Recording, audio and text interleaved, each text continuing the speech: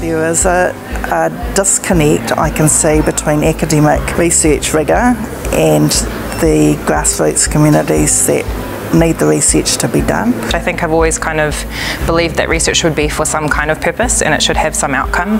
Māori advancement's not just about supporting Māori students. Māori advancement to me just looks like normalising that within management education, and that's something that I'm kind of working on, is using the reo in my class unapologetically, drawing on Māori perspectives in my teaching and trying to illustrate there are different ways of conducting business and different ways of managing people. Māori advancement is all about the students and making sure that they succeed and move on to the next level. If we can get more of them into postgrad, then we can get more of them into academic roles. With a permanent position with the emerging career academic work, you can really link what you're delivering in classes with your research. It's not easy, it's not just about being Māori. We need more of us in these roles, because if there's more of us at the top, then there's more of us for the students to look up to. And the advice I'd give is for people to just go for it. Apply.